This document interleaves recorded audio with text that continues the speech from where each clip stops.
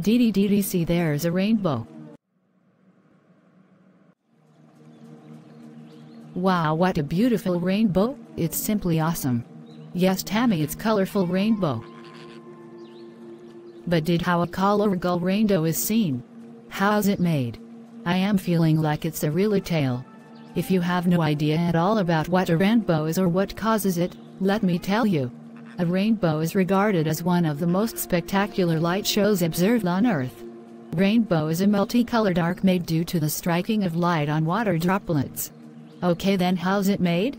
In short, rainbow is produced after rain, by reflection, refraction, and light dispersion process in droplets of water. All such events develops a light spectrum in the sky are called rainbow. Sorry, but I didn't understand anything what you said. Oh dear. Okay, then watch this video.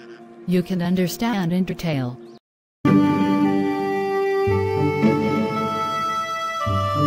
Have you ever wondered why you see a rainbow in the sky just after a rain? Where do these vibrant colors come from?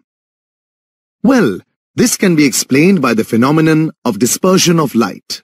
Now that you know how light splits up into different colors, let's find out how a rainbow is created.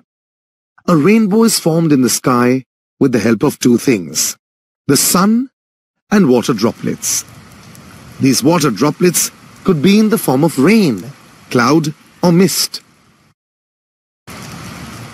Sunlight bends as it enters the droplets in the air. The droplets reflect off the sunlight internally and refract the light again as it moves out into the air. In this way, each water droplet acts as a prism and disperses sunlight. Together, millions of such tiny droplets form the bow-shaped spectrum in the sky.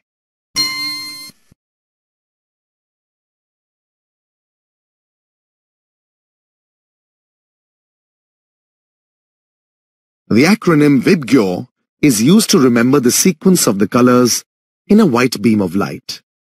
From the spectrum you can see that red color bends the least and violet color bends the most. The colors of the visible light spectrum when combined form white light. Let us prove this by doing a simple activity. Take a paper disc and draw 7 sectors on it. Color each sector sequentially with the colors of the visible spectrum.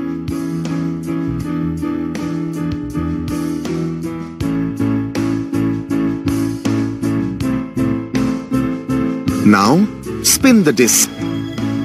The disc will appear white in color. Remember that the disc just appears to be white. It does not really reflect back white light.